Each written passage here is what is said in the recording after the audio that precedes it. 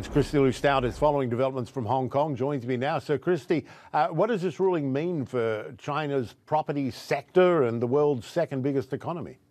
Well, Michael, this move could send shockwaves through China's capital and property markets. This is what we've learned earlier today. On Monday, a judge here in Hong Kong ruled to liquidate Evergrande after years of failed attempts to restructure it. Now, announcing the ruling, the Hong Kong judge, her name is Linda Chan, she said this, quote, "It is time for the court to say that enough is enough," unquote. Evergrande shares were trading down as much as 20% before the hearing, before the ruling was announced. Trading was halted in China Evergrande and its listed subsidiaries across China. Now, for years, this company, Evergrande, has been the poster child of China's nationwide property debt crisis. It all goes back to 2021. It sent China's property sector into this tailspin when it defaulted on its offshore debt. It is the world's most indebted property developer. It has more than $300 billion worth of liabilities, $240 billion in assets.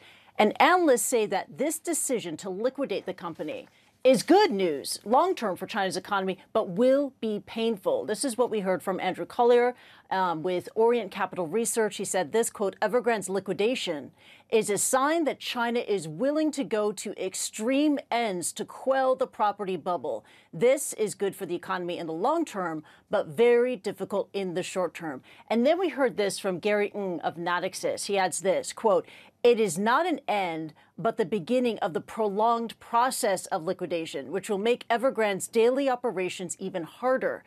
He goes on to say, investors will be concerned about whether there will be a snowball effect on other developers as the queue to liquidation is long. Now, Gary Ng there hinting that all eyes on Country Garden, another indebted property developer as well. Now, this liquidation process for Evergrande, it could be very, very complicated given the many authorities, the many parties involved. There had been questions about whether officials inside China would respect and uphold a ruling from a judge here in Hong Kong. But ahead of the decision, we did learn that China's Supreme Court and Hong Kong's Department of Justice, they signed an agreement of reciprocal recognition to enforce this judgment. Back to you, Michael. So go back to the basics. What happened to Evergrande? I mean, what went wrong?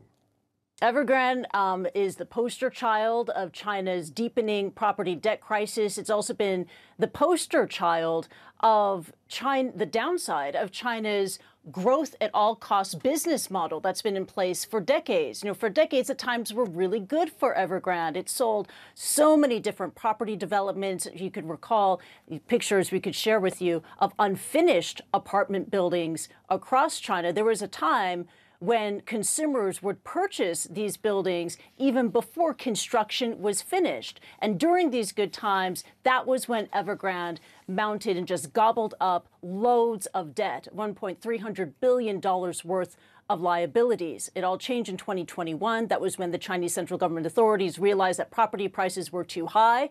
They made a move to curb excessive lending, and then Evergrande later that year defaulted on its offshore debt. That's what sparked the property crisis, and the property industry has not been able to recover since. And Michael, as you've heard many times as we've been talking about Evergrande over the years, this is significant because 30% of China's overall economic activity is in the property industry. Back to you. Yeah, very, very big deal. Kristie Lu Stout in Hong Kong. Appreciate it. Thanks so much.